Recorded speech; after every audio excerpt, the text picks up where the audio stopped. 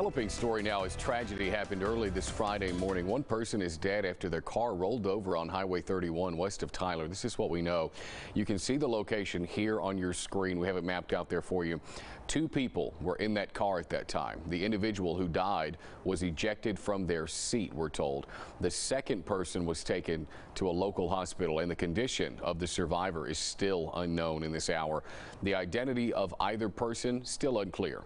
Once more information does become available, we plan on keeping you updated on our newscast, and go to our website, ketk.com.